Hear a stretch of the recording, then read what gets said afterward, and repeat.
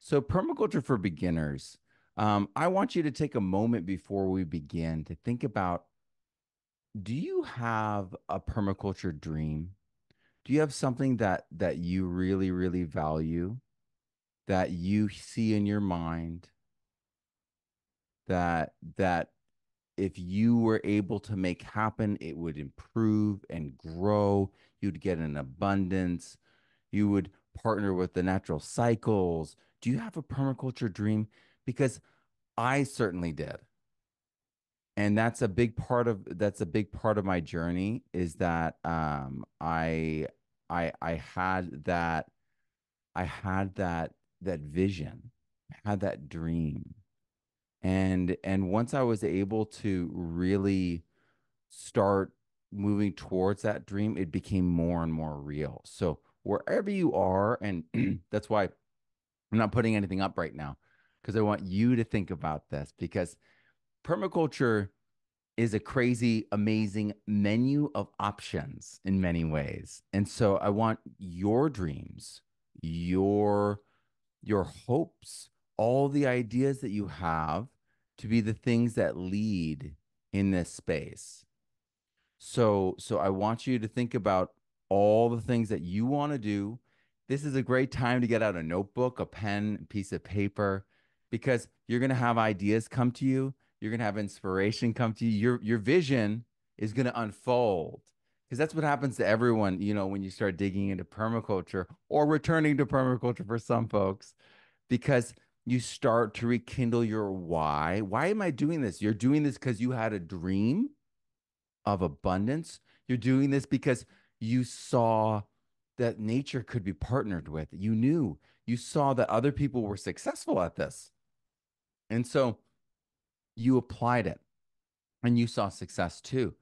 And it's that pattern of adoption and sharing and change that is so natural, and it makes everyone better. And that's that adaptive exponential community growth that it's wild that we lost that in so many ways in our local communities, but with the loss of community we lost those beautiful elements of community, right? And so permaculture is one of those ways to bring that back. So you could be thinking about that too, whatever your dream is. I'm still going on your dream. But whatever your dream is, it could be abundance, it could be, all these different things. So before I even begin with what I'm going to say about what permaculture is, my story, all of that, I want you to start with your dream, because permaculture is about you actuating on these kinds of things and doing it in a way that makes the world a better place and makes your life better. So, so we'll get into all of it in a second here, but I just want you to know that this is about your vision. So take the time to write it down, to think about it, and to make it happen. Okay? Give you some tools to make it happen too. All right. So I'm at Powers. I was a ski racer growing up, so topographic maps made a lot of sense to me because I was always looking at topographic maps. And then I had a knee thing and a surgery when I was like 16, and I no longer was a racer. So I put all that attention and focus on music. And and I was able to, in a very short period of time, apply those same skills that I was, there we go. Those same skills from racing, I was able to apply to music. And so I was able to, within 2 years, be playing with people like this. On bass, I was the bass player. They're obviously not the bass player. But yeah, so like amazing people. I was That's Saturday Night Live's drummer, and with the hat, ZZ Top's guitarist, obviously Billy Gibbons. And in that time period, I met my wife. I we were very young. We got married. I just knew she was my wife, actually. I knew she was my wife. And so we got married when we were young, and within a year of that marriage, we had our first son, and then within a year of that, she got cancer. So we were still very, very young when she got cancer and she lost her thyroid. And that's been like a huge theme in our lives that because she lost her thyroid when she was young, before we had our second child. And at that point, they didn't know if you could have a child without a thyroid, right? And it wasn't easy. It was terribly hard to call him our angel baby, our second child. So it was a very difficult time. It was like a terrible, terrible time. And I lost trust in the whole medical system. I I really struggled in this time period when my wife had cancer because I didn't know what to do. I was like, you know, a musician. I played bass. Four strings, right? Not so complicated, rock music. And so like this was really overwhelming. And I was we had a baby and she is losing, the engine of her metabolism. And they're having her take radioactive substances that she's not wearing a suit. They're wearing a suit while they bring in the case that's containing the case that has the pill in it. And she's got to open it. Like, what? Like, what? Really? Oh.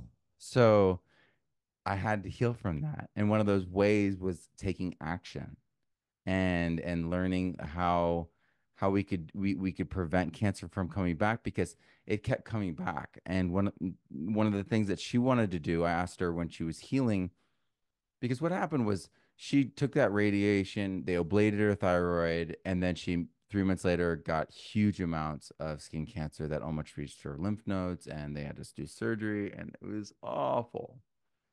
And so I was like, okay, honey, you've had cancer 3 times in 6 months. Where do you want to go? What do you want to do?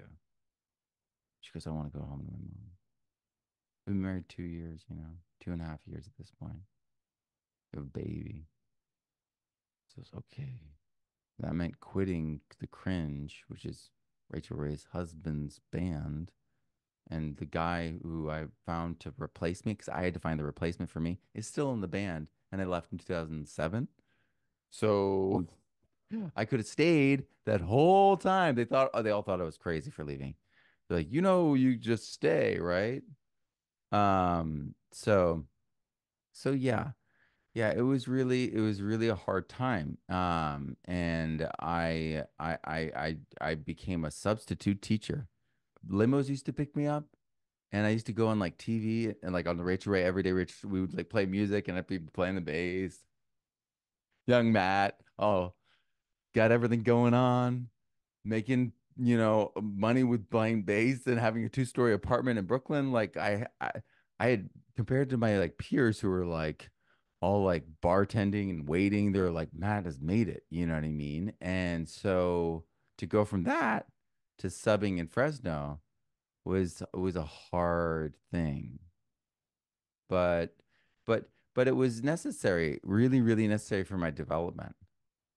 I became Mr. Powers, and and I was able to help kids, and I didn't realize how valuable my education was until I saw people who didn't have an education in Fresno. And so I was so torn up by how little education they had. And later it became, well, what are they going to do? Like they're not getting educated. So what are they going to do? And this is part of the impetus of who I am, or how I became this. I was sitting subbing, and it was awful. It's awful. And it's like 11 o'clock. The thing goes off, and the kids all like start bringing around these books, and they're like children's books, and they're handing them out. And then they're like talking to each other and like flipping the books, like weird, really, really weird. And I even today, like it hurts me so bad. I'm like, what are you guys doing? You're freaking me out. Cut it out. I'm like, you're not. First of all, you're not reading. Second of all, these are children's books, and it's like they're like, this is remedial reading. This is what they make us read. And I was like,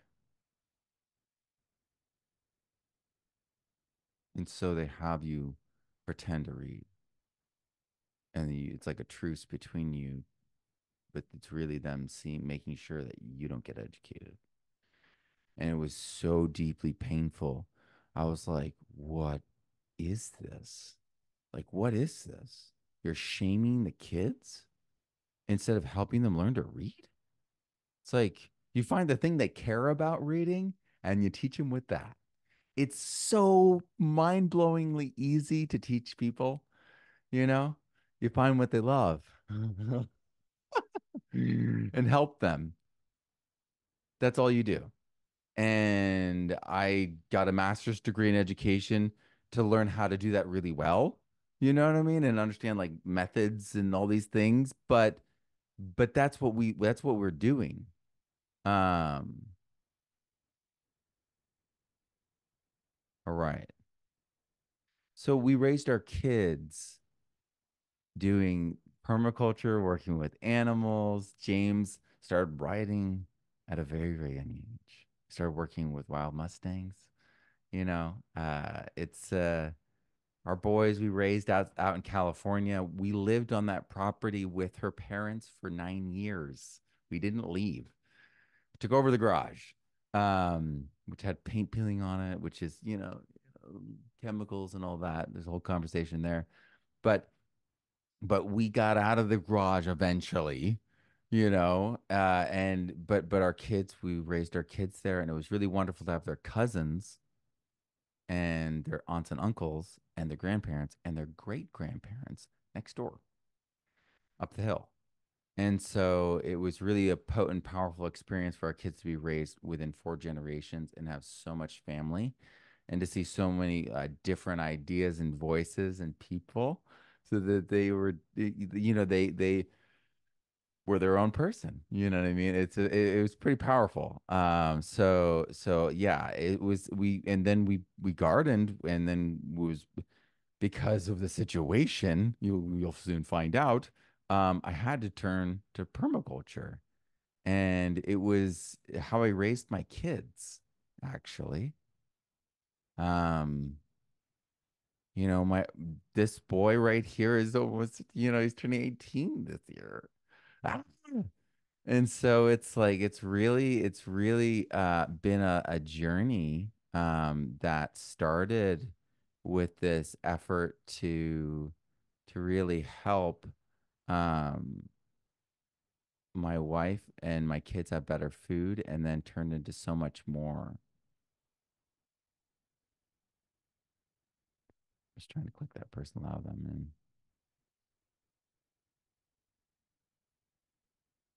And so our boys, they started off very young in the gardens. I've been doing this a long time.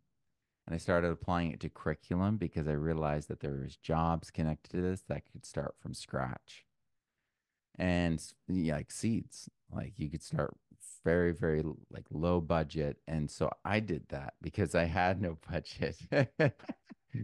And so I was trying to do organic food for my wife, but it was so expensive because I was, just a teacher. And it was that mission. Here we go. It was that mission to be able to do something to model it to the kids, but also to help myself out of the situation I was in, that beautiful, virtuous cycle, where we're all growing together. You know what I mean? That's goes back to the original idea, right?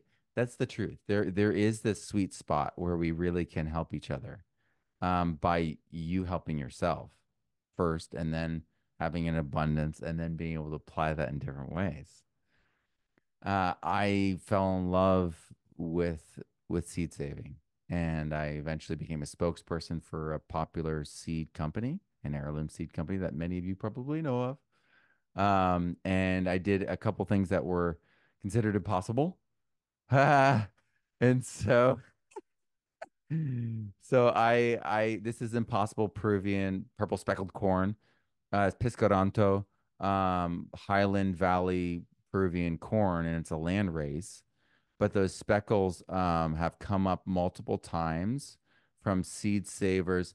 The thing is, there was like a universal like Esperanto like language that the Indians used and from all the way South America all the way up like seeds were exchanged through different people, and in North America they had this like sign language that they would actually allow, they would communicate for trade, but seed savers were allowed to just go between places, and they were the ones that were like allowed to freely travel, right? And so they did. And so you see these speckles in different areas of Native American corn all over America, but not like this. The profusion is quite impressive. And that's why I had to grow it. I didn't realize that I was doing something impossible, but I applied permaculture logic and it was easy. What do I mean? Okay, this corn is photoperiodic. What does that mean? Well, it means that you have corn that only requires a certain amount of light, and then too much is too much, and then it does vegetative growth like crazy. And if it's also it handles its water weird because it's used to 9,000 feet, and you bring it down to like Florida or like some shoreline place or the Midwest, it's gonna freak out. So I was at 2,000 feet and I put it on the shady side of the hill. So it only got 4 hours of afternoon sunlight. Guess what? Even though we got diffuse sunlight the whole day long, it was essentially like energy jewels. Like we gave it so little energy that it mimicked what it was going to get. It was at 2,000 feet, so it was like close and it's mountainous.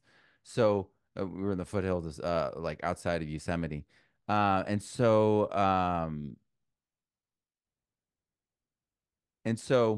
this corn, I just was like, oh, well, let's put it on the side of the hill. It's shady. You know what I mean? We'll mimic the microclimate. It worked like a charm, and no one had ever done it. And so that's part of the reason why I became that spokesperson. And so I became, this is me actually. This is from one of my books.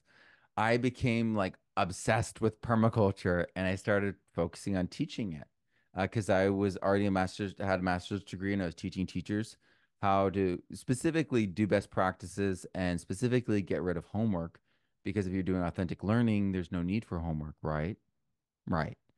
So you don't need to have your job spill over into their personal time or their family time. If you're good at your job, you do it during the time allotted for you.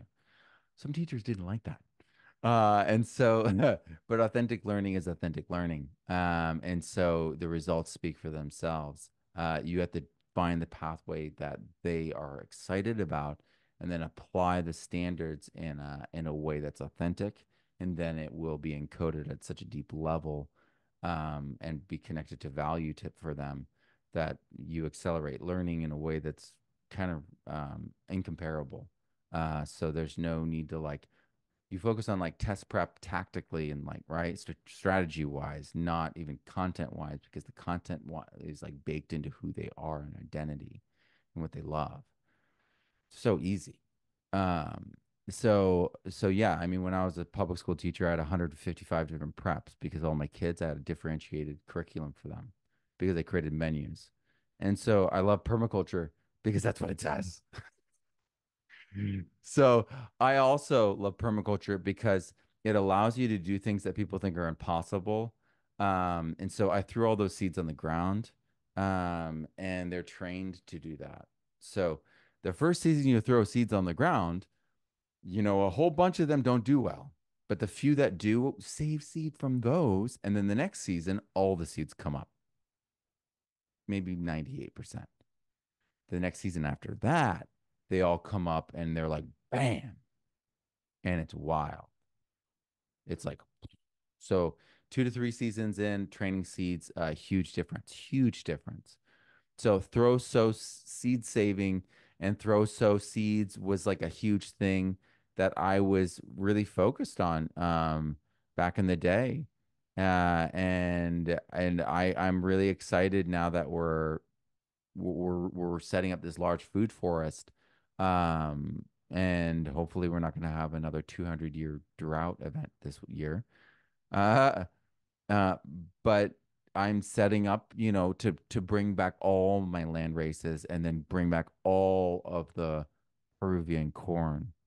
I mean, I keep my corn in the fridge and always have, so the viability is just fine. That's the thing is it's like if you take care of your seed properly, you dry it down properly, you understand certain precepts like and rules and like all these different things around seed saving. And there's excellent books for that you can just get, like the Seed Savers Guide or so the Seed Savers Exchange. They have an incredible the Seed Garden book, but it's just a guide. So you're gonna still have to put some years into that because you'll see. You can do the things, but you'll get better at it within 2 to 3 years. All right. So this happened. So, sorry, I have to do the mouse thing. So I was thinking about my kids and I was teaching them Kickstarters. Uh, this is like a thing that we were focused on, entrepreneurism at the school and there's tech and music and they let me bring in gardening and seed saving. So it's like a specialized charter school that I was at, right? And so I was like, I'm taking Jeff Lawton's PDC, and I was like, Jeff, can I turn your PDC into a curriculum for K through 12? And he was like, yeah. And so I'm trained 7th through 12th grade. That's what I'm calibrated to. And I tend to write at 10th grade because that's what I became an English teacher in. So I tend to write at like a challenging, common, like reading level. And what I do is I go to like condense things down to that reading level so that's easy to understand harder concepts. That's what I still do today with the things I do. So let me let this person in. So this book, what happened was in 3 days, this book made its goal. And this was such a big deal because no one had created curriculum yet for the kids. And so they didn't have anything that was digestible. And so I was able to bring this, I was able to align things to standards and then improve things for even further with the next books. But this was the beginning, and I was still a teacher. People thought I was going to quit immediately. I stayed for the full year, of course, and then debated about coming back, and it was very difficult.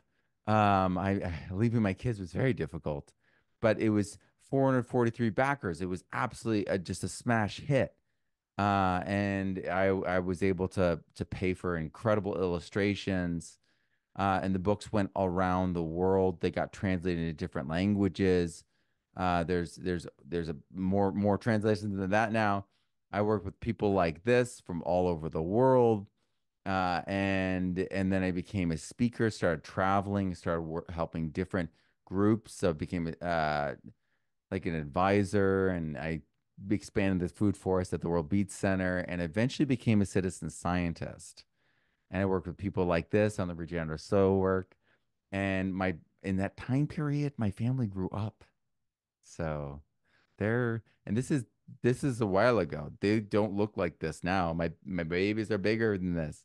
So so it's time has elapsed and I've been able to raise my kids with permaculture constantly. Everywhere we've moved, I've installed a new food forest. Everywhere we've been, I've had a garden and and compost.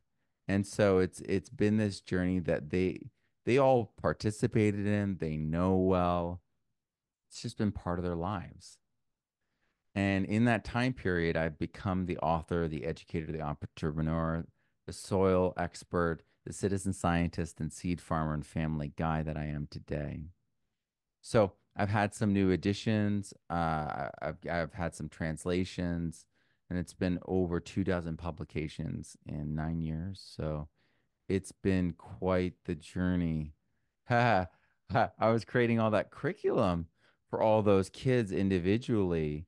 And so the idea of creating just curriculum in a way that was open for people to dig into was where I came in. I was like, oh, okay, I can facilitate more people to get into this and see how they, because what I did in the classroom was figure out what they love and connect it to the standards. And that's what I do with my homeschooling and unschooling with my boys. And so, um, and so it's very easy. You just you show people things and offer a menu, and get people to have their dreams, like we talked about at the beginning, because those dreams will lead us into that regenerative future. And so I've been focused on the bridge to that, to all the dreams, so that folks can make it a reality, so that folks can make it a business, so that folks can make the world a better place, and at the same time have a business of integrity, have the same time change the economy fundamentally to be one that changes the world around them. And from the grassroots up, from choice, from integrity, from community, from local, from bioregional, and have it be that free honor and free um amazing expression of community. So I'm really excited about that. So what is permaculture? You're like, Matt, what you told me all about this, but what about that? All right, well, let's get into it. So it started off as permanent agriculture, actually, which makes a lot of sense now, doesn't it? Permaculture, permanent agriculture. But eventually it became permanent cultures. And that's because of Bill Mollison, and that's because of David Holmgren. And these men, uh, there's a whole story here. I'm not going to go into the whole story here, but basically, he was a professor searching for the theory for everything, and he was in a flat that David was living in, and David was a 17-year-old genius working on his thesis, and his thesis was Permaculture One. So let me just let these folks in. And so Permaculture One was the book that they wrote together.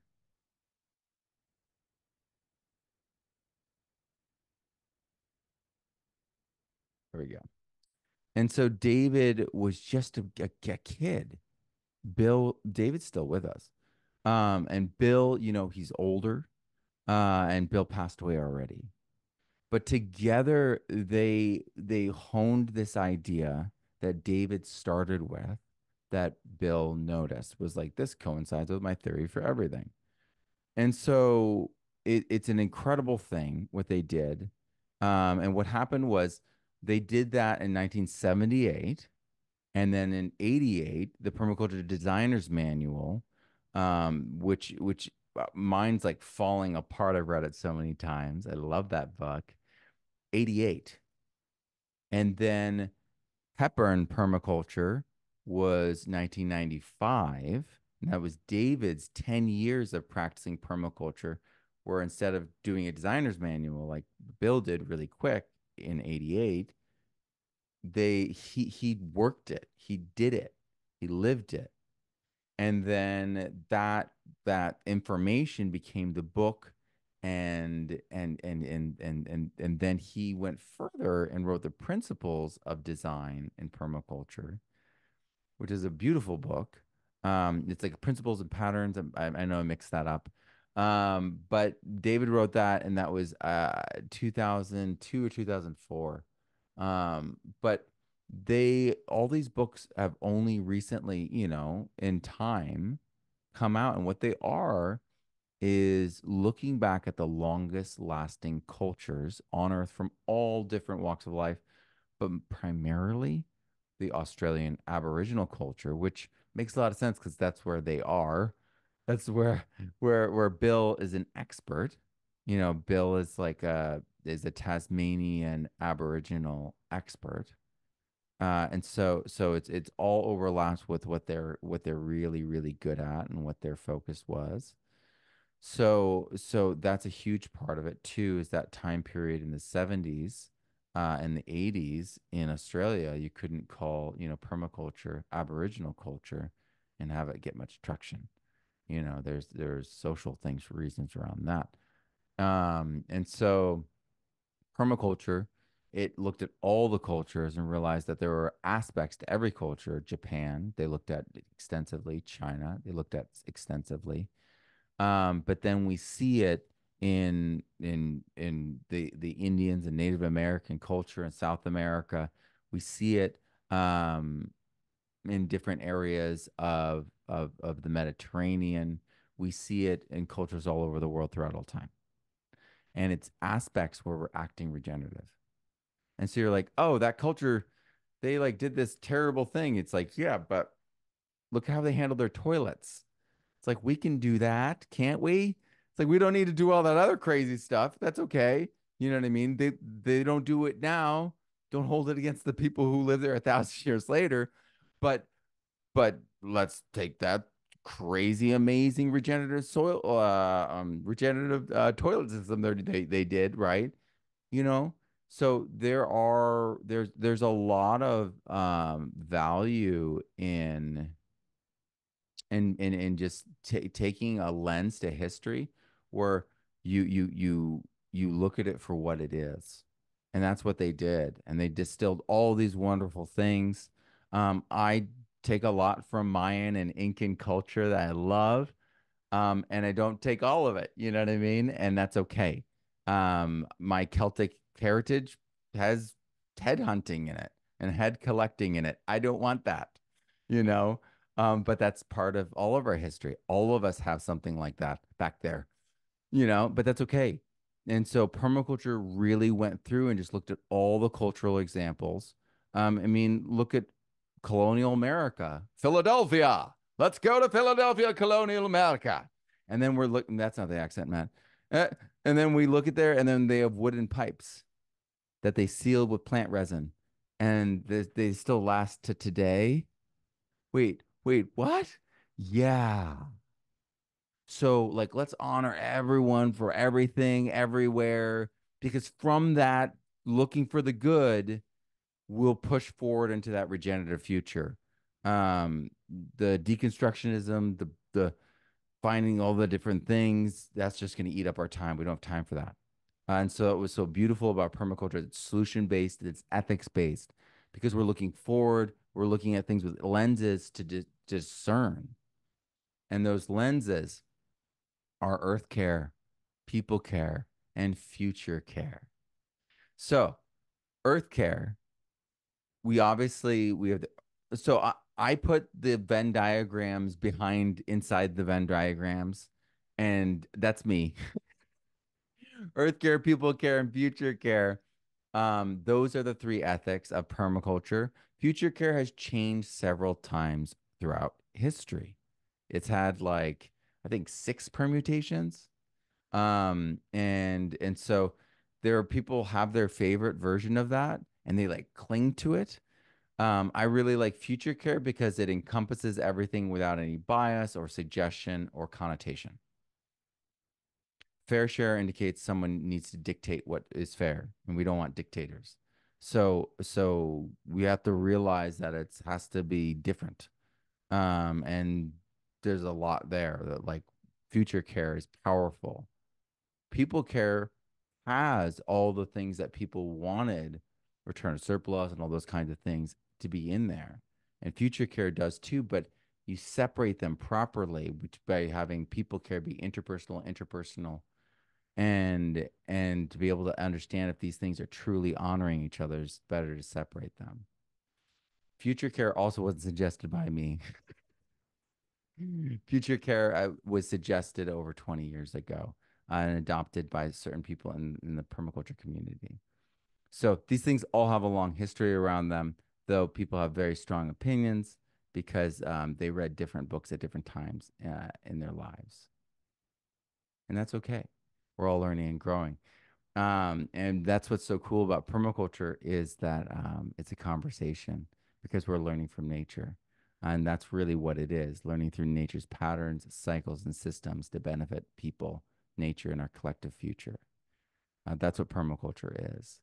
And so when we talk about, the degradation of soil, the loss of topsoil, the loss of minerals, desertification, eutrophication, the death of like 90% of the kelp off of the coastline.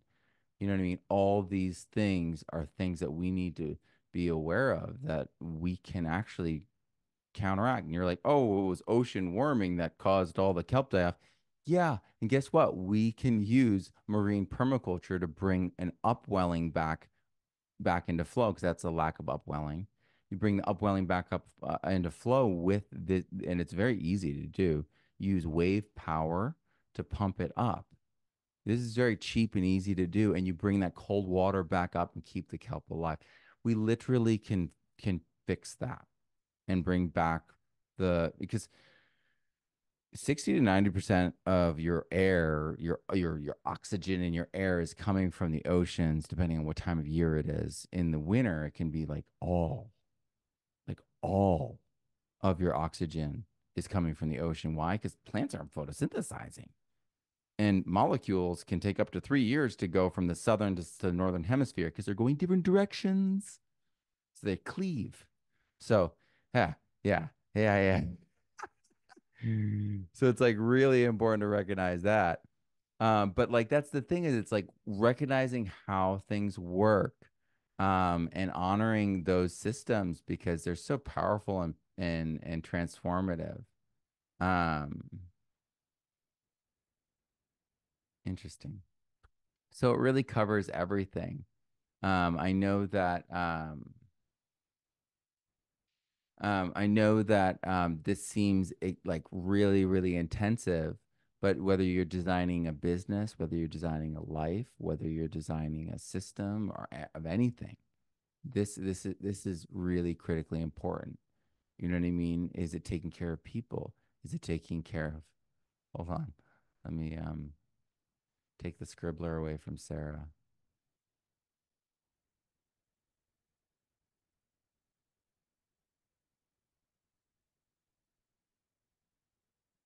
There you go. All right. So, thank you all for being here. So, let me actually do this.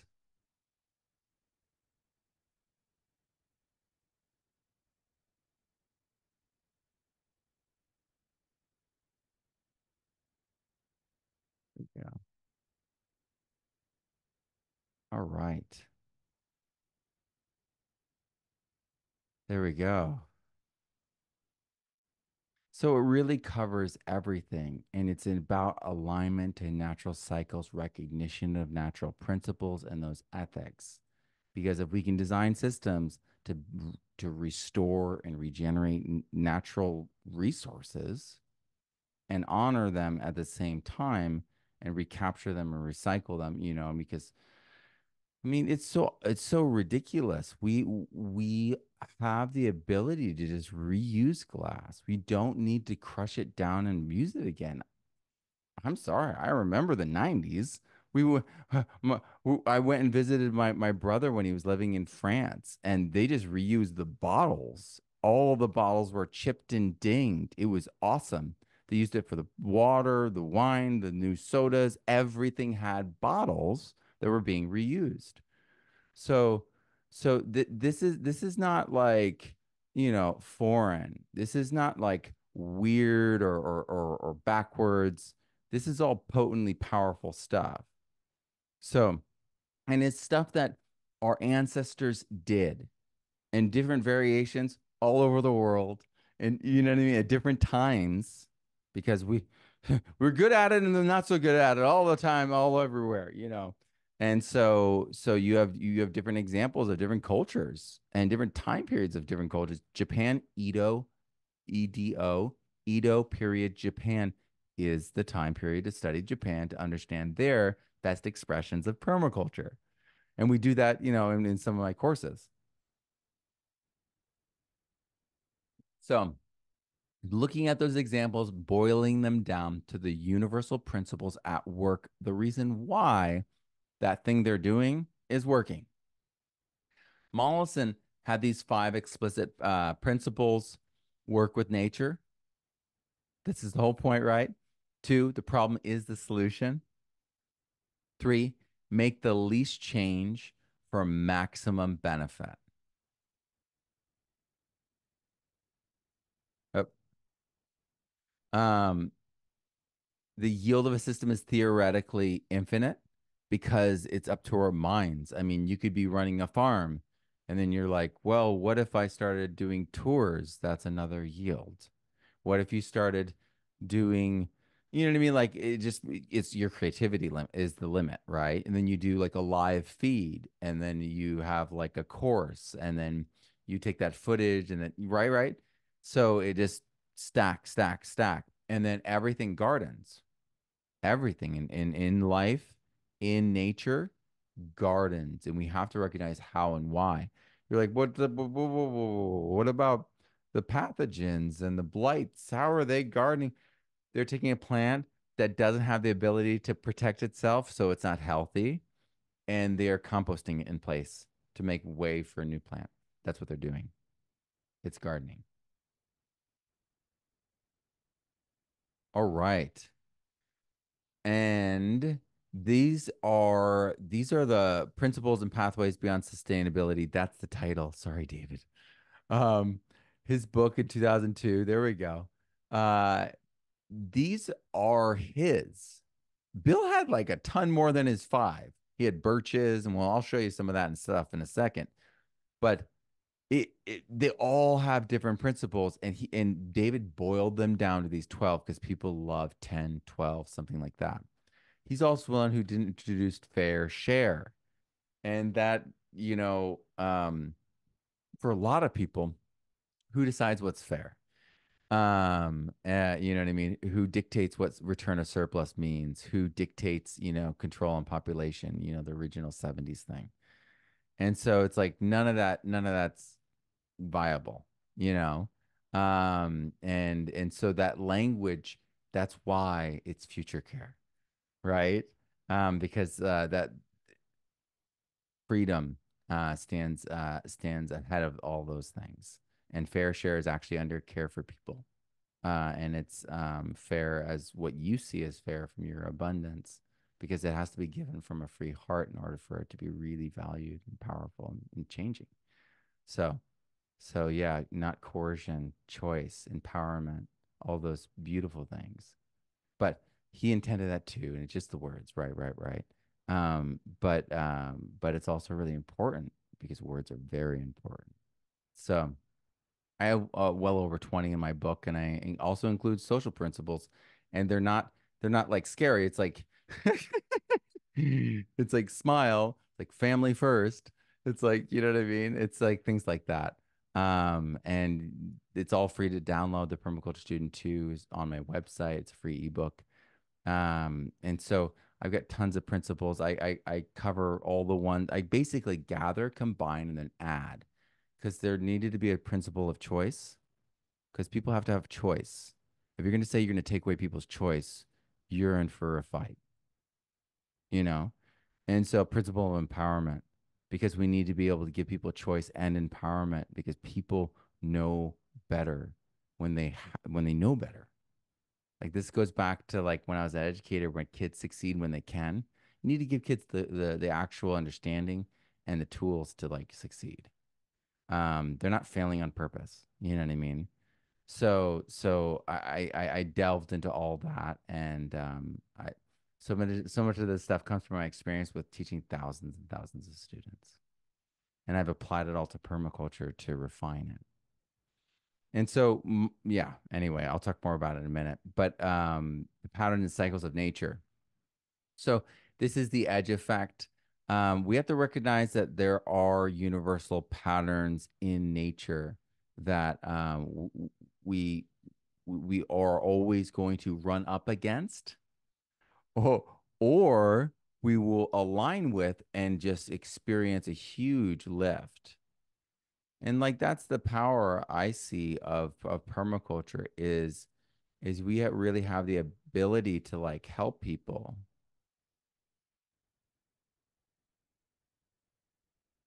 And it comes from recognizing the power of nature.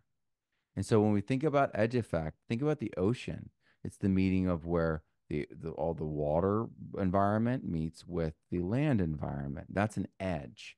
And in that place, it's not A plus B equals the number of a- animals and interactions together, addition wise, there's an X factor. So it's like the sum of the two parts is way more. There's why? Because there's land animals, there's ocean animals, and then there's edge species animals. And so there's actually like a huge amount. And then because it's a fertile area, it attracts the animals that travel through biomes. So it's a four, right? And so you have this huge population mixing and interacting event at these edge spaces. You're like, yeah, but how is this like a principle? Put up a hard fence against the wind and watch what happens. It'll catch litter, it'll start building soil, it'll create habitat, it'll create microclimate. It will you will see, birds using it for perch and their manure is dropping down. They're adding seeds there from far, far away. This is edge effect. Edges are incredibly potent. And in fact, if you think of the cell, let's go deep. If you think of the cell, the nucleus is not the brain of the cell. Nucleus is the reproductive organ. So it's the DNA. It's not the brain. The membrane is the brain. It's the discernment. It allows things in and out. And it actually what comes in triggers the genetic expression of that cell. So it's the discernment. It's experiencing the environment and responding. It's the brain. And so it's the edge between spaces.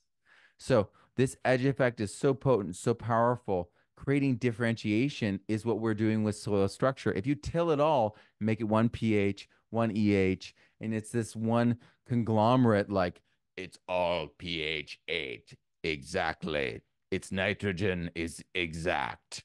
It will literally not be happy because it's the differentiation. It's the swings in pH and EH in the soil micrometer to micrometer that allows for exchange to happen.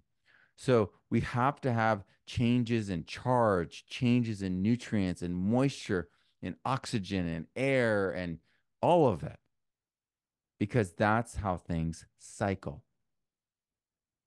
And so these principles are universal.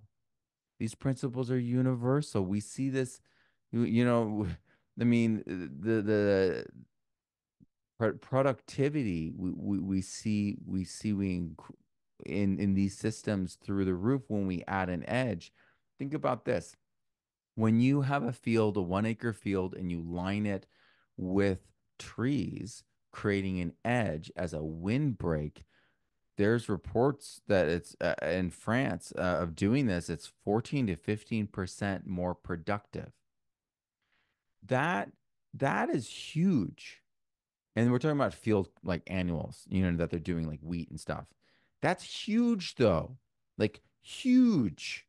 And it's because of the windbreak, it's because of the habitat, it's because of the exudates feeding the microbes because they're perennials throughout the hardier times of year where the field's fallow and they're harboring microbes are harboring on the edges of the field.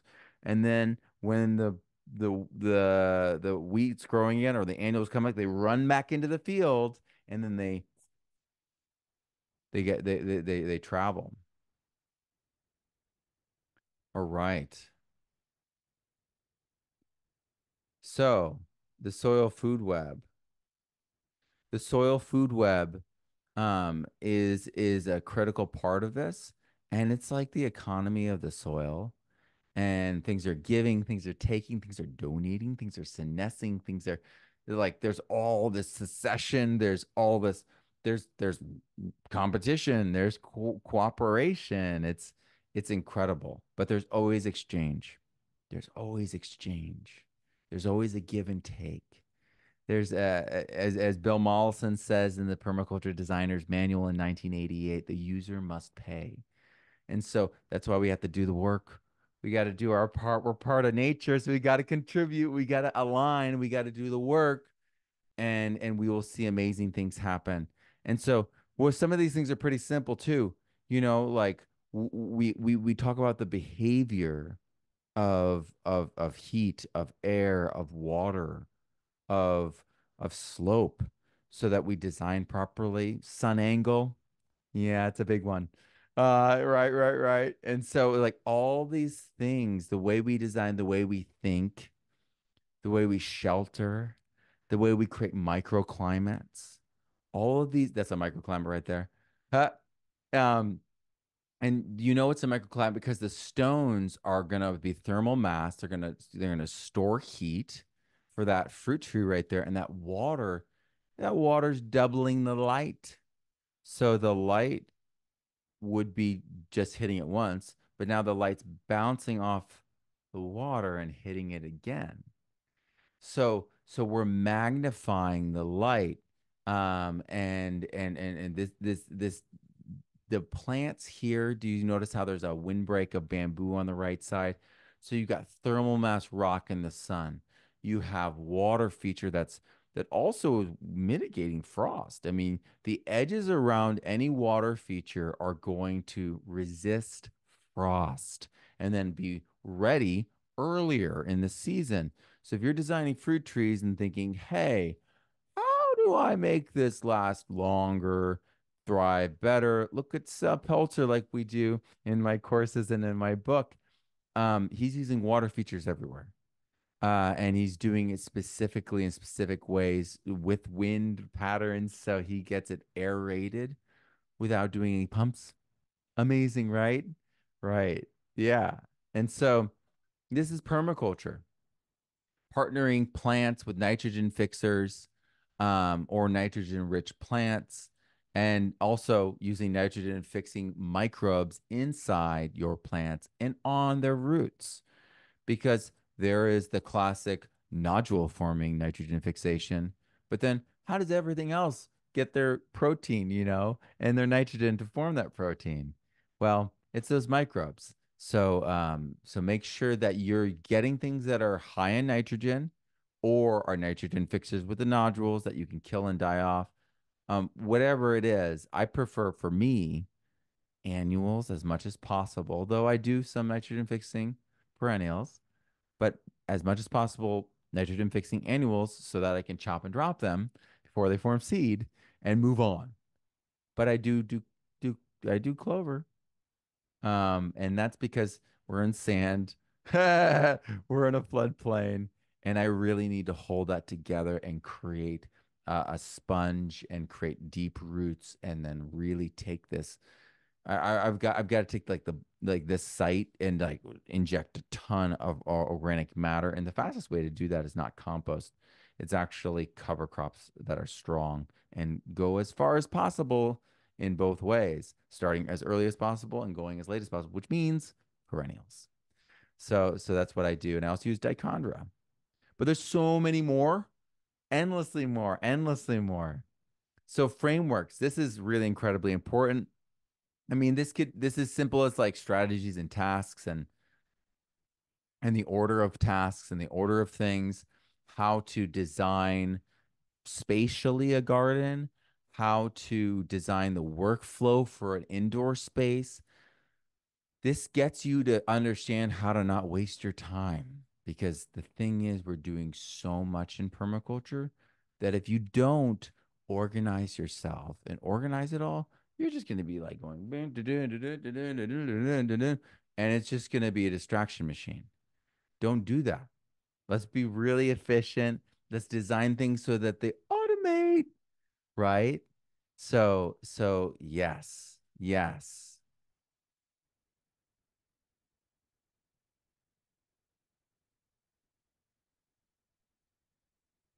So these are some of them, but I have many. I have many because different strokes for different folks, different scale, different project, different framework. Remember, I just said like a workstation versus like a garden, and this is a farm and a business and potentially grazing, potentially orchards, farms, all of it. Keyline scale of permanence is incredible. The agrarians, let me show you this.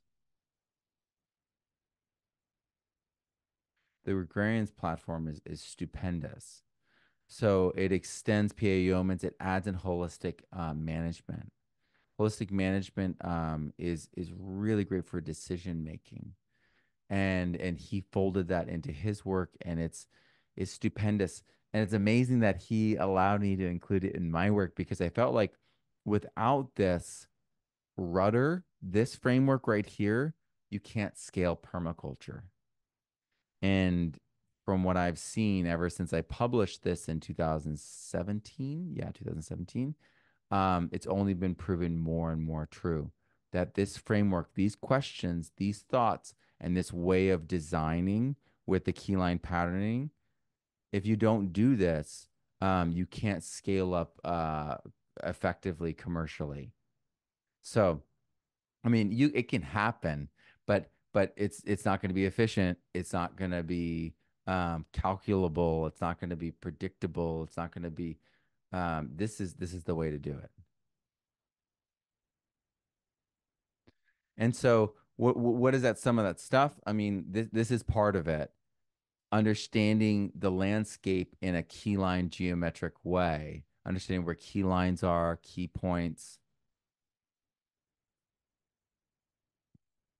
incredibly important. And then from there, this is the thing. The key line, that's a guiding contour. That could be a swale on contour, right?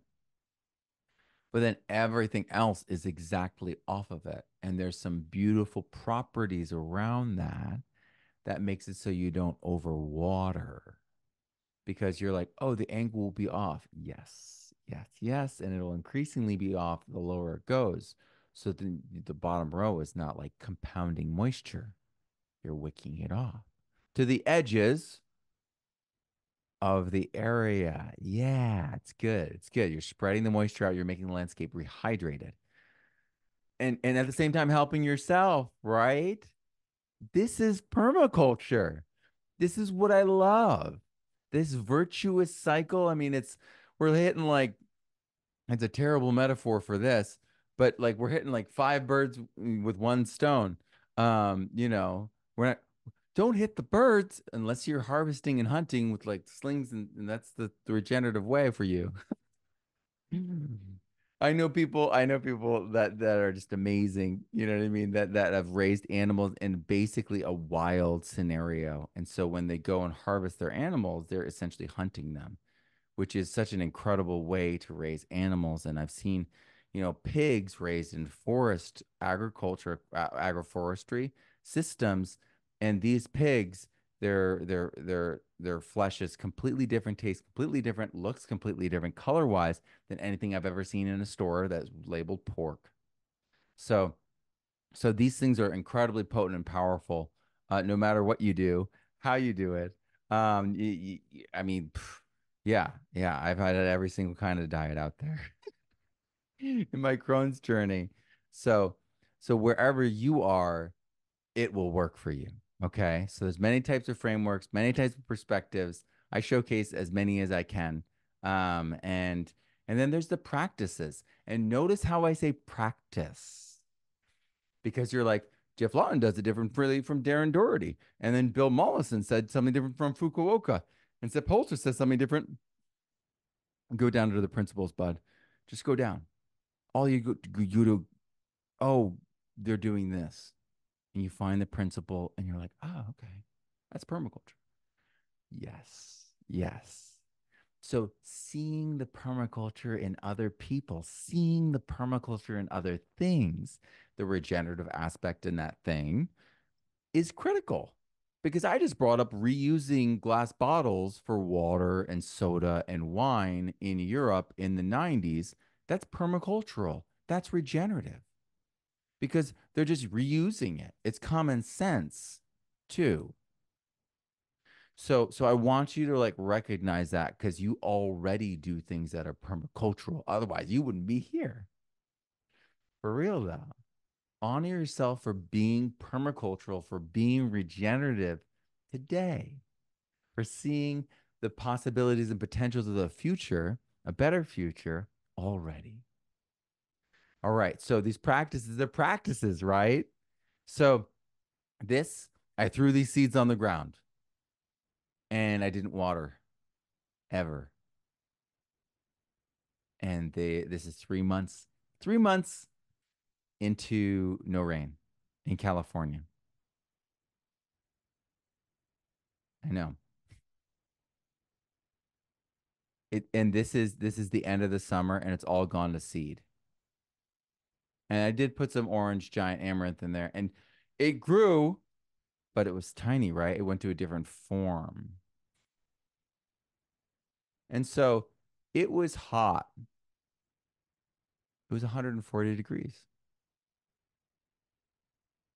How many people garden in California and the Central Valley? Not people. That's where I started. That's where I cut my teeth. And yeah, yeah, mulch, watering barely did anything, but the mulch, doing permaculture, right? So, permaculture also is about map making. So you end up making incredible maps. I'm going to show a few of mine. In my book, you can download my book, and there's a ton in there. Examples, different people better at map making than me, are in my book featured. And that's the thing is, I want I always go for as many different modalities and differentiation and examples as possible. Because remember, I'm the guy creating the menu for you to choose so that you follow your path. Because once you follow the path that's yours authentically, whoo, who's going to stop you? You are doing the right thing and you know it. That's the most unstoppable thing. A human who knows that they're doing the right thing. Yeah, and it's their authentic self. Unstoppable. Unstoppable. So, folks learn to make some incredible maps and then they have the skill sets to interpret it. Because it's one thing, you know, it's one thing to be able to like talk about, maps and to be able to like make a map. It's another thing to be able to use it. And so I'm just letting him in. And so it's also a strategic plan. Because notice how I said timing earlier. Notice how I said the season. Notice how I said, you know, also the dream. We started with the dream. How is that dream going to feel? Mm, the abundance, the freedom. That's your trajectory. That's your trajectory. You lead from that feeling. You lead from that because that's going to be your compass. That's going to guide you. Okay. So you're going to create your plan. You're going to create your timing. You're going to have your map. You're going to have your dreams, your goals.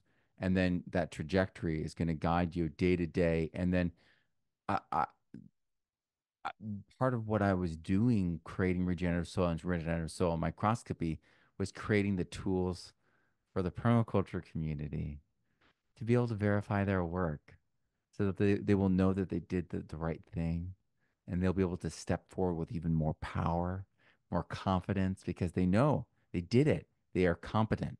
They know it. They've proven it. And that's where all this began for me, the soil side and all of that. It starts here. So what happens if you go out into the wilderness without a map? Anyone? What happens? Right? What happens in life if you don't make any plans? Right? for my first book. This is my first map. The first one I did ever. This is the one I did for Jeff Lawton's PDC. And this is the land with okay. So if you look at let me orient myself. Yeah, if you look at the right side of this map, where the yellow dot is, that's the garage. And that green area around it is the front area that everyone saw or where we were growing on the gravel. And then just below it is the hill that everyone saw where all my trees were and the giant amaranth was. It was all just right there below us. Um, and the pond to the big giant pond to the left never happened. Uh, all the little ponds never happened. We moved away and they went a different direction because of fire fears that grandma had. We love grandma. It's okay. But they got rid of almost all the trees in the landscape to create a giant fire break. So it's brutal. I know. I know. I'm sorry. Uh, but we have to recognize that if we aren't there to take care of something, um, it might not be there. You have to find stewards to take care of your things. And in this case, um, someone said they were taking care of it and it fell through. So and then it got turned into a fire break. So yeah. I then designed this. This is 90 acres in Sonoma County. This is several years later, but this is a hyper detailed map. This is LiDAR, the map. So we're not printing things out on a printer and then coloring it in at this point. Doing this all on the computer now. We're using really, really high quality mapping tools, LiDAR. And this site, actually, we were in the middle of doing this work together, starting at the top. My son cleared 2 acres of this by hand at the top area around the water tanks. And then the fires came through and we got evacuated. And the greenhouses that you see up top on the right side, you know what I mean? Around those water tanks. Those all died because we couldn't be there and all the water got shut off. And then when we got back, we wanted to get water, even though the water was shut off, and the water tankers wouldn't deliver it. And so it was Wild West. And that's why we moved to Texas. There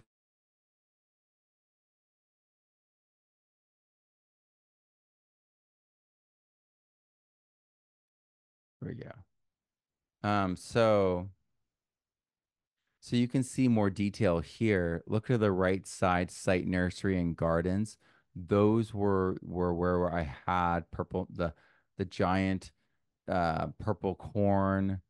Thank you, Sean, for taking care of those during the fire. He watered those by hand, brought in water to do that. It's just crazy. It's just crazy. So this was a crazy time period. And we started on the work on this. Some of this infrastructure was in place, some of this was built, but the evacuations drove us out, and it was really hard to leave. We actually left almost everything that we owned, and so we had to accept the idea that it all could burn. And so. This though is a product of allowing legislators to create things that are antithetical to the local environment and the local like everything. It's they needed to do so much more work and be really aggressive and have biochar and thinning, just like we're logging and thinning here. Thing with redwoods is you have to like tailor them. They're a perennial logging industry, because you cut a redwood down and it regrows from the base, and you have to come back 7 to 8 years later and select one from the sprouts, just like any other perennial that's on the ground. So it's really a unique environment, and like America has endless wood because of that. We should just acknowledge that we have endless wood. And this could be really monitored really well, and we could shift everything away from plastic again. Have children's toys be made of wood at Christmas. Come on, people. That's what I had as a kid. I had the little wooden toys, you know. But for real though, like this is regenerative logging. It regrows from the stump. Yes, like eight of them do, and if you let it overgrow, you ruin them all, and they all become crap wood. And so that's what literally happened on the site. So they had all this like lower quality wood, and then they had some old growth, and every time like it came up, it like would like gravitate towards like the wealth of the old growth, and it was like, no, no, no, no, no, no. The wealth is leaving it. So this was a time period, lots of learning, lots of growth, lots of work. And if you were following me during that time period, you know how it was. And so swales and earthworks are something that I've always done, always relied upon. This is like that, like I said, just below the garage on that topographic map on the right side, just below down the hill. This is that hill. Okay. You guys are seeing everything, right? I love food forests. Food forests are, I think, my favorite aspect of practicing permaculture. But earthworks themselves that we put in as the hard structure of our food forest quite often has the ability to heal the landscapes everywhere. So I'm not endorsing, any governments here at all, but China, the U.S. and the World Bank together paid to reverse the desertification in 9 years in the Loess Plateau, and that's where agriculture began. So think of the Middle East, the Fertile Crescent, and it's like the Fertile Crescent's not so fertile, Matt. Yeah, it's a desert like that. Yeah, I get it. So we can fix that. And so it's with earthworks primarily, and then obviously planting perennials like we just talked about, but it's not that hard. It just takes hard work, and then takes caring for it. It takes people being there who can interpret it and understand it, who are going to be the caretakers of that. Um, I thought, they were going to be the caretakers of that thing, my original food forest. But that's the thing. It's like find people that if you're gonna give something, find people that you will take it over for you. But just focus on this for a second, though. It's $14 a hectare per year to fix it. So they all know that, US, China, World Bank, um, and that would sequester like all the carbon. Yeah. So so there's a lot of like shenanigans going on, and like that's why I am all about actually doing the work and fixing the actual things, because there's a lot of top-down narrative shenanigans going on that has nothing to do with restoring the actual cycles of the planet and reversing desertification. I mean, the Mediterranean is, especially the North Mediterranean, is desertifying. It's becoming like Northern Africa. And so it's shifting climates. And so like we literally, and like this is reversing, desertification. So climate types um are things such as like Mediterranean, such as desert climate, and we can affect those. We can tweak those. We can stretch our microbiome, our microclimates, to be like touching other zones to a degree, as well. But this information this powerful change that we could have in the restoration of the desertified landscapes of the earth is known, and they're not doing it. It's individuals, it's groups, it's people who have taken the initiative. Darren Doherty's planting 8 million trees right now. He's designing the equipment and building the actual equipment to do it. So, so people are doing this. People who just felt the initiative are doing this now. Because these governments that knew it didn't do anything, and this project is old now. Um, Neil Speckman's an incredible example. See those rock dams on contour? One rock dam, multiple rock dam. It slows water down every little bit, every little bit, every little bit. And then they had a giant swale. Notice how it's white sand and then green. Notice how it's nothing and then everything. Yeah. And they just used rainwater. They collected rainwater in a well and then just watered the crops really, really um, uh, little bits, and it was all perennials. And they didn't get rain for 3 years, but they were still using the rainwater that they had collected sparingly to keep things alive. And then they eventually cut all the water and stopped watering entirely, and it's all self-sufficient now. That's one of the most inspiring videos to watch ever. It's the Albeida Project. Neil Speckman, the Albeida Project on YouTube. I cry usually every time I watch it. Permaculture empowers us to take action, and it can take so many different forms, but it's grassroots. It's from us taking the action and us connecting to people in our community and helping people. And, my story is I was in the Central Valley, California. I mentioned it before. It's a brittle Mediterranean temperate climate that is desertifying, just like the Mediterranean Europe is desertifying. And so there's fires just like there are in Europe. And it's processionary caterpillar that's eating their stuff over there, and we have the bark beetle. But it all comes down to the soil, actually, and the microbes. And so look here with me. Um, do you notice something? Okay, yeah, burned tree, right? Um, where's the baby trees? It's bald. And if you look closely, you'll see that green of the living trees there that aren't burned out. They're brown, meaning the bark beetle is killing them. So there's only a little bit of life still in that. This whole is gonna be gone. So this is right below right above where we lived. And so it's decomposed granite. Ha, a lot of people were like, you can't grow anything here. They thought it was crazy for trying to grow here.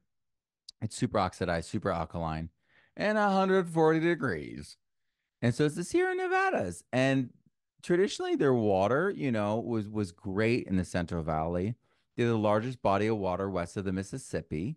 But then legislation was passed such that they started siphoning all the water off from way above the foothills. So now the foothills just burn in California relentlessly because for decades they've been removing the water knowingly, knowing that those areas wouldn't get enough water, and so now those areas are all burning, and driving the people out of there. They could easily open these dams and restore those areas once those people are gone and reclaim that land for themselves, and get it on the cheap. Because as you know, we just learned we can restore land in any condition. The Loess Plateau has been messed up for 10,000 years. Let's go. We can fix anything, but they also know that. And so you have like a lot of these instances where you have really, really bad actors doing things to the environment, and driving people out. And I think it's a land grab, some of the most beautiful land in America.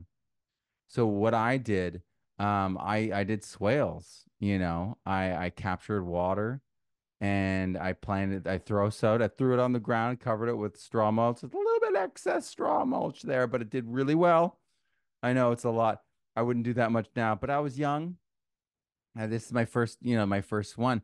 And you can see those swales. You can see the contour lines, like it's a map that I'm drawing on the ground. And my boys helped me. It was so much fun. And it just grew and exploded and just got better and better and better. Who wants who wants a system that gets better and better and better? Yeah. Yeah. And so this system, yes, this system doesn't exist anymore, but this whole area, this is the foothills. This is the area where they don't allow the water to come down. So everyone's wells were drying out. And they did a well 4 times as deep. It was tens of thousands of dollars, and and even then they started running out of water again. So this is all very difficult. It's difficult to practice permaculture when you're in a larger environment where there are these terrible things happening. But it is possible if you capture rainwater. That was the next level I needed to go to, was start capturing rainwater and storing it. And I would have been able to do it. I was also segueing by doing those seeds with no water. That was me prepping my seeds to go without water so that I could start growing food that was true dry farming in the most harsh climate possible. So So I was building towards it, but with permaculture and then everything regenerative, there's always the next level. And so I had progressed as far as I could, and I wanted to go that next level. And then we had moved, and no one took it to that next level, and said they weren't able to manage it. But you can see the color of the soil and ground below the swale here, how it literally is darker, richer, blacker, browner with carbon. Yes, that is drawn down from the CO2 in photosynthesis and is pumped into the ground. Corn and sorghum has the ability to inject 400 times they were talking about Iowa, this study. It's in my book. But they the corn in America it takes down 400 times the annual release of CO2 every single year and injects it into the soil. But then they till it up and again and gas it all off. So all that stuff's fixable. Soil is really easily repairable if you follow nature. Just follow nature. That's what I do. You know, just like listen to the feedback from nature and then follow suit, and then things take off like rockets. That's why people like have taken, regenerative soil and doubled their yields. And they were already using the permaculture student too, the book and Lane's methods and all this stuff, but they used that book and doubled it. So as a university, it's Utah State University. So super grateful for that. So this is that early garden, and you can really see how it matured, and I was able to really grow in abundance. I was able to grow a great diversity, a giant, amaranth that was, well over my height. I mean, I never like measured it, so it's hard to say how high it got, but they were all really, really tall, over a dozen feet for sure. And then there I had such a prolific system that it would crawl out. Remember, it's 140 degrees. How hot do you think gravel gets when the soil gets to 140 degrees? Did this stuff care? No, this squash was like, let's go, man. I'll make my own shade. And it did. And so I just was really just wowed by permaculture over and over again as I applied it. I was able to raise my kids in that environment. That is the shady side of the hill where that's the corn. So the corn grew there, and it got, 16 feet, 17 feet tall, and it formed crowns of corn on top. I have pictures. Crowns of, and it's actually on YouTube with a Peruvian, Impossible Peruvian corn video. And so this is where I did it. And it's because it's the shady side of the hill. Look in the background. Do you guys see how it's just dead? The ground is just dead. And so it was an extreme environment.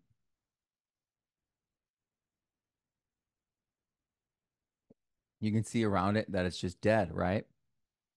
And so I did chop and drop. I mixed with the weeds. I drove the weeds out by the pressure of the seeds. Um, and and I had such an abundance and multi-level canopies. And all I did was I added compost and compost tea. I should add that I would put water kefir grains in my compost and compost tea. And those are lab factories and yeast factories. So I was basically adding EM, a portion of EM into my compost and compost tea. So I've been practicing like near EM effective microbes. And I've been practicing biofertilizers, in other words, for the whole time. Because for my gut, water keeper was essential.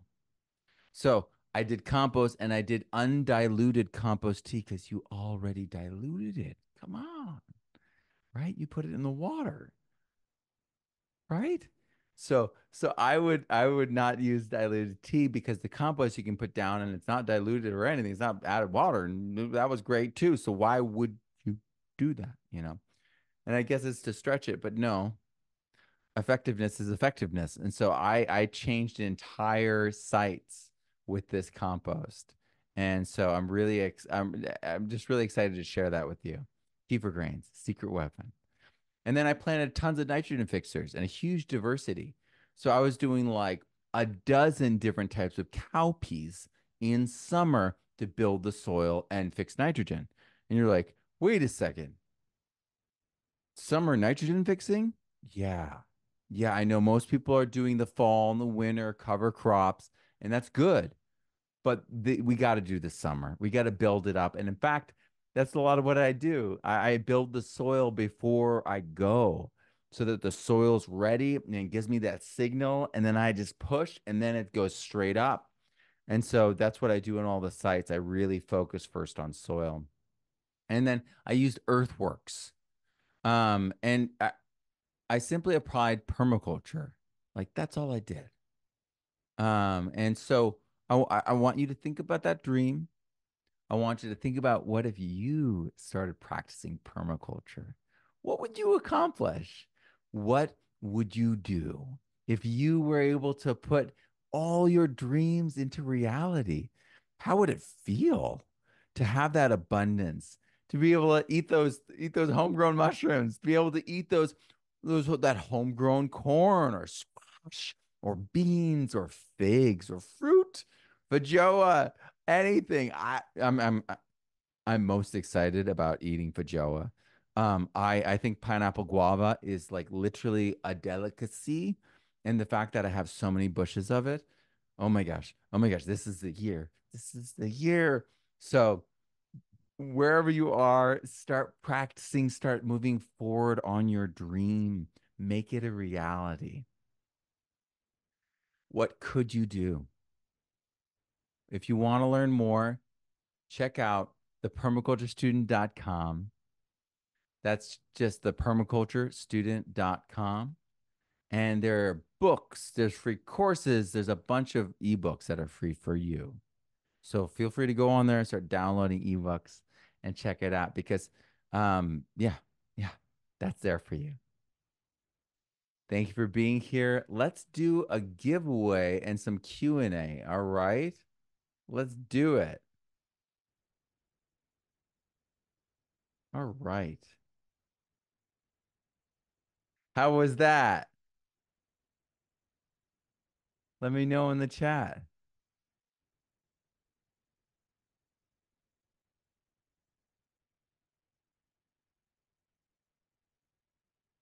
Thank you for being here. Thank you, Phil.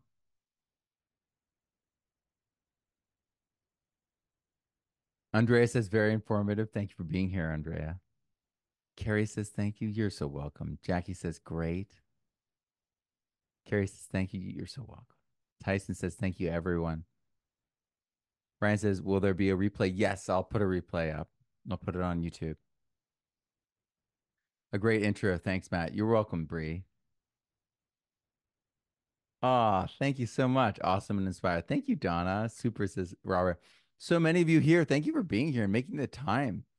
So I think, I've been doing so much soil for so many years that, like, in this recent time, and it's been so busy that folks might not know where I came from.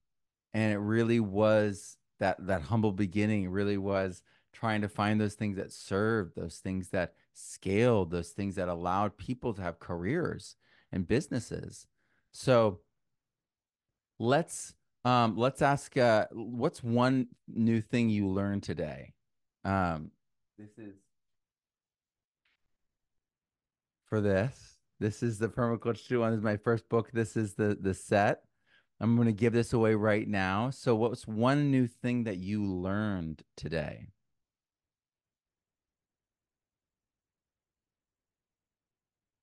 Vanessa, it's in the first section of the course. If you just refresh it, it'll be there now. Map, says Elizabeth. Andrea says it's possible. I love that. Bree says I learned about swales and that they save water. That's awesome. Carrie says that it's doable. Yes, yes.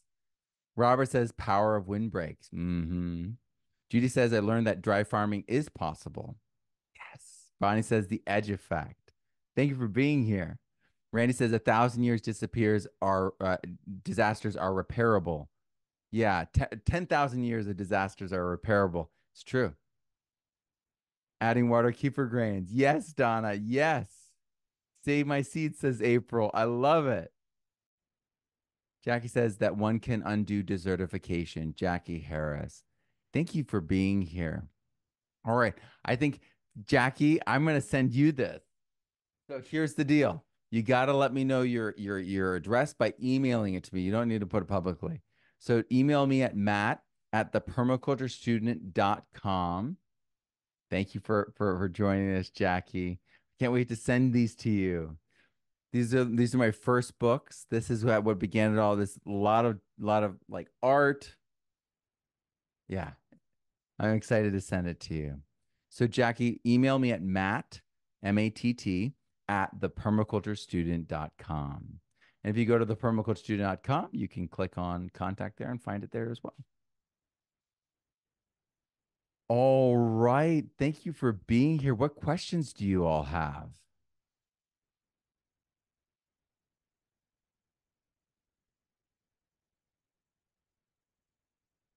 Oh, Vanessa, you're considering signing up. Okay, it's Saturdays, 1 o'clock or 4 o'clock. That's when we're doing the lives. And I do that as like the starter, but I want, depending on, people are like, no, it's only Friday that I'm available. And like half the class says that, I'll shift it over.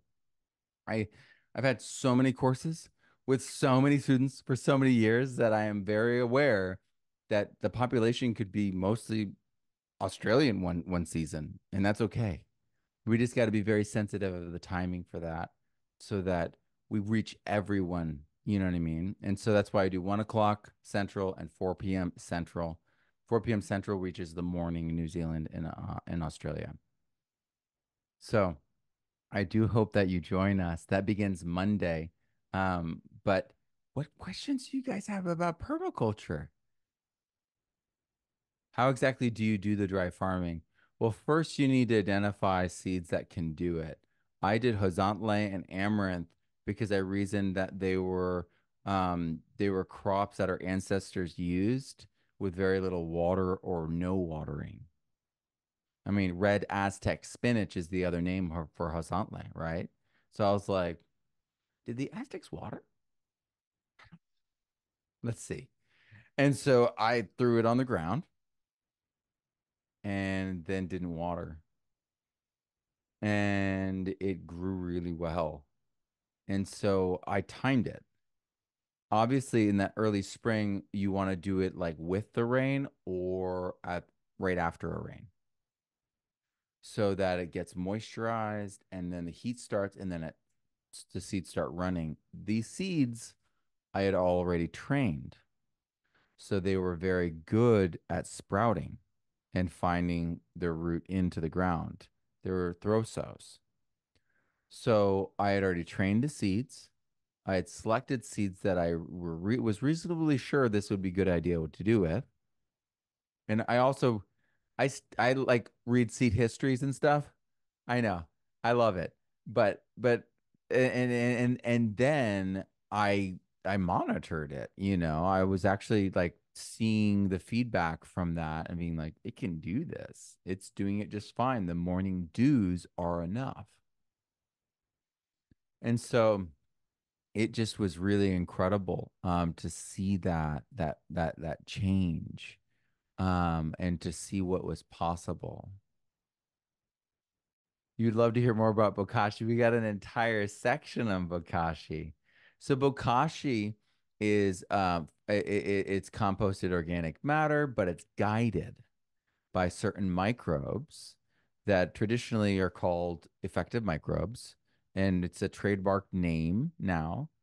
And they simply are yeast, lactic acid bacteria, and Rhodocytomonas palustris primarily. And there's other microbes too, like Streptomyces, and others. But the reality is, um, everyone can do this. Everyone can be growing those microbes. Even if you feel like I don't have access to Rhodocytomonas palustris, you do. You can buy this at Algae Barn. There's a pure culture of purple and sulfur bacteria. So yeast, and it's cerveza yeast, Saccharomyces cerevisiae, not the lager yeast. That will be bad. Don't do that.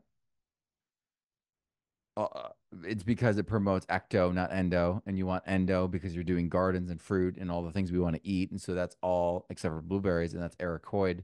That's a completely different thing too. Ah!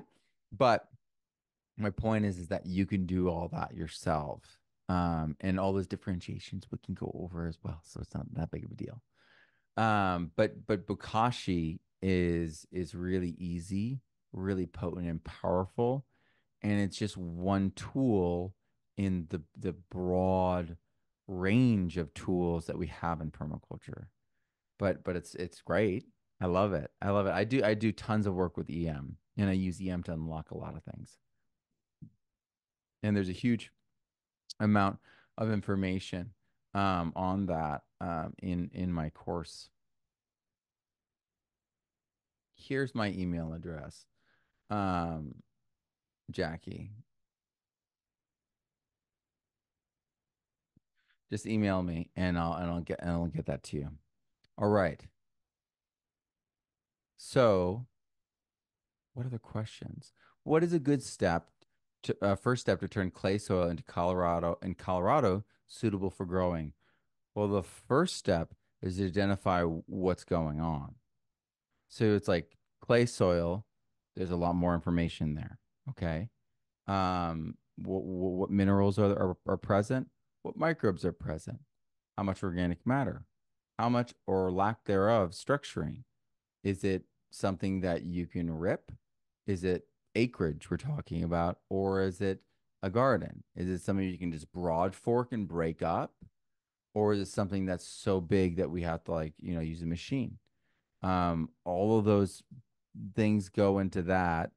But the number one key is if it's hard pan, is that you have to disturb it. So it's like it's dead, it's anaerobic, it's hard pan. It's not like there's life that you're killing when you cut that soil. And so you're going to disturb it, you're going to break it up, you're going to rip it, and you might even have to do because if it's toxic, you're going to have to mix the remedy in. Um, and Phil says that sounds disturbing. No, you have to disturb the soil in order to, because if it's at rest and it's toxic, and you have a layer of anaerobic and a layer of salt, and the pressure from the plow that's been going over it has created a compaction layer. You got to break that up. You got to disturb it. You got to poke it. You can't let it be because it will hold your whole system back. Yeah, it's disturbance, positive disturbance. And the thing is, it's like we have to do even in our own bodies, we got to work out, get that hormetic levels of stress. In order for an annual to grow, you have to disturb the surface. There has to be an area that's clear soil for that seed to take. So you have to consider it all. And that's why I say it is all about your context. It's all about what your goals are. And it's all about, like the tools that you have as well. Awesome. Yeah. So, I mean, I'll just do a hypothetical for you. So let's say we're on a few acres and you have this hard clay and everything. We could have a keyline plow go over that on contour, and then you could be injecting uh, a a compost tea or compost extract, probably better. Compost extract, or EM or biofertilizer mix in as you're going through that and ripping it, so it's immediately getting relief as you're breaking it up. And then you can be planting trees or perennials or even annuals in that rip as you're going and injecting it. So you're doing three things all at once. And then you're putting in what those roots are now on contour under the ground are an invisible swale. So you have interference all along that contour underground. So as the water flows down the hill, it stops, stops, stops. Just like those rock dams do on the surface in Neil Speckman's system.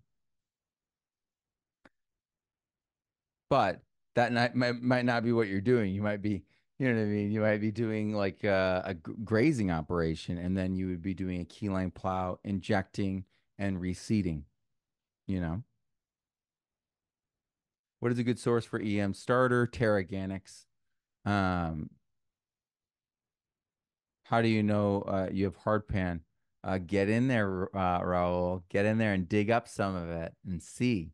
It's really important to disturb that soil a little bit to get to know it a bit. So dig up, dig down, see what the layers are like.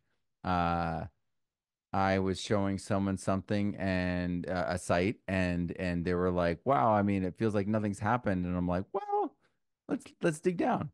And then we dug down, and it's like chocolate loam, beautiful soil, and then it's like pure sand. And I was like, "So we built this." And they were like, "Whoa!" And it's like, "Yeah, that's what we did." And so it's like progress. You know what I mean? You have to disturb the soil, open it up to see. And that's why soil testing is so important. Thank you for being here.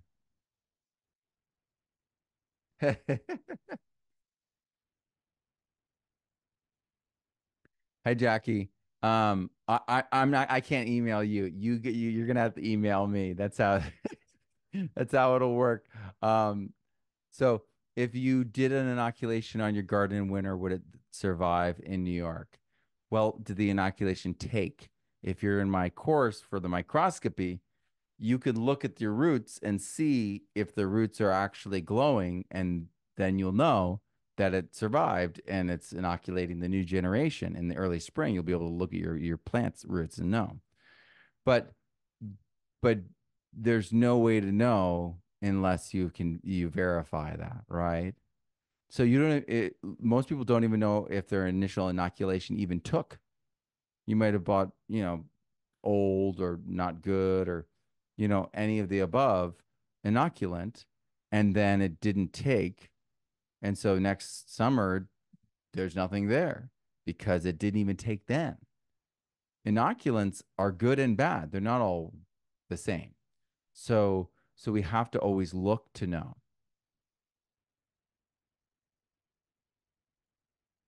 The value of bokashi was shut down during a permaculture course a few years ago. Shot down. Um, Well, that's funny. They probably just didn't weren't acquainted with the actual microbes involved and the actual processes. And I mean, that's why I do DNA testing. That's why I work with a microscope and do epifluorescence, dark field, manual lighting. I look at things in a variety of ways so that I actually don't get fooled or tricked. Because there's a lot of stuff on the internet. There's a lot of people saying things.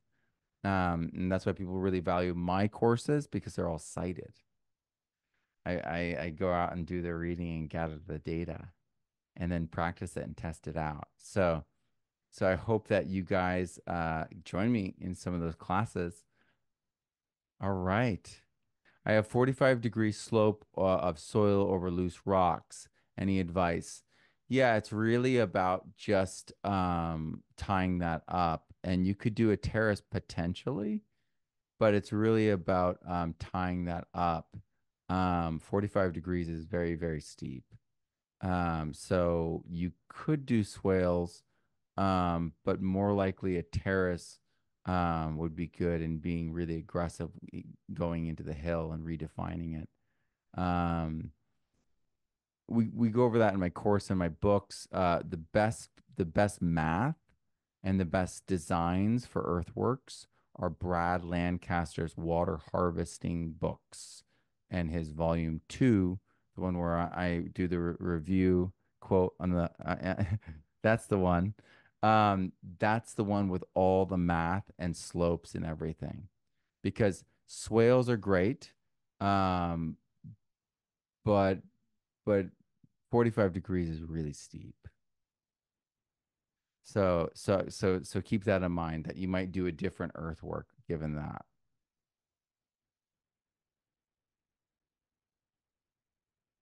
We need more information about seeds and the method of throwing on the ground method. Yeah, and so thrown in straw, compost mix. Yeah, no, so I do chop and drop, but I always want to make sure that there's exposed soil so that when I throw seeds, they touch soil. So it's really about that delicate balance and knowing your seeds, knowing your soil, knowing your plants, and having having multi canopies, so different levels, so the moisture is trapped and things are shaded so that there's like a nursery effect happening. That's like what I do.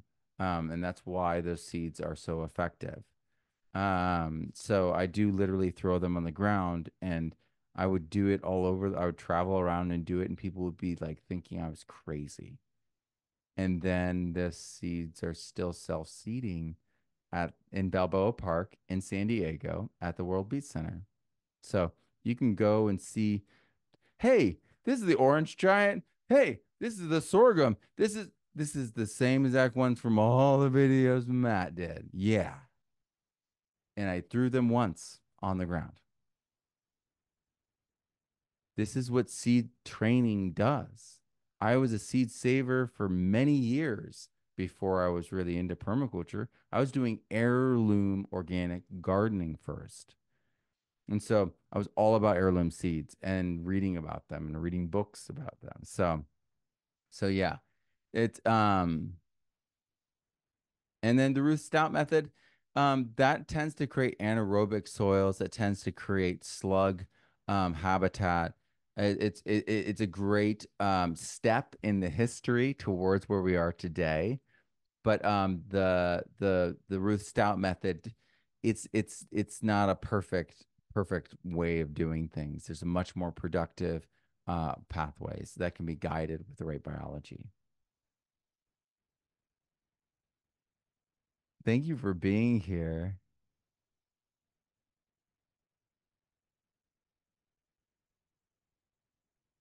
Thank you for being here, everyone. All right, looking for one last question. To train them for growing after being thrown on the ground, do you have to do it? Harvest from what grows and then keep repeating? Yes, that's exactly right, Donna. Because what happens is you throw them on the ground, the first generation, and like one comes up and you're like, did I just like waste like half a pack of seeds? No, you found the winner in the pack of seeds because people are grabbing all the seeds that they're saving to sell you. They're not growing, they're not grabbing the best seed and then giving you only the best. They're grabbing all the seeds from all the plants and selling you them. So your seeds have winners and losers in them. And in nature, when a tree sets down seedlings about it, how many of those trees survive? The seedlings. They put out the seeds and then the seedlings, and then it's like one out of 1,000, right? maybe 1 out of 10,000, depending on the tree. But that's how it works. You need to have like that fleet of life going out. A, because it's part of the cycling. You need that be part of the cycling. The fertility of the soil is part of that. But B, that's a selection process. The one that's the perfect one out of 2,000 or out of 10,000 is the one that grows, right? And then it's a mother tree. So the mother tree is giving it special nutrients and feeding it, and there's a nursery effect. Yeah, it's amazing. So you've got it. You've got the pattern. And so it's and what are we doing? We're sending a message to nature, throwing those seeds on the ground. Nature's responding. Many are called, few are chosen. That one plant responds. You save seed from that one plant, uh, depending on diversity of your seeds, you really have to go, and that's why I recommend seed gardener. You might be able to do it from one plant because of that it can handle that. Some plants can do that, but some plants you have to actually save seed from hundreds of plants for genetic diversity. So really depends. Uh, but but you could save those seeds, and then when you apply those seeds the next year, they're so robust. They know the climate, they know the timing, they know they're going to be thrown on the ground. They're like, it's going to be just like last year, dude. Get ready, and then they go. And so I really, really value seed saving because they're so much better than any seeds you can buy. The seeds that you buy are like everything. It's not like the best of the best. You select the best of the best. That's why seed saving was always the thing that I taught, and it's always the thing I still do and model because it's like the secret weapon. It's regenerative soil, heirloom seeds that you seed save yourself. Like all these things are like game changers and allow for people to practice permaculture at that higher level. All right. Thank you all for being here and being part of this. I'm Matt Powers. Grow abundantly, learn daily, and live regeneratively. And I will see you all, I hope, on Sunday.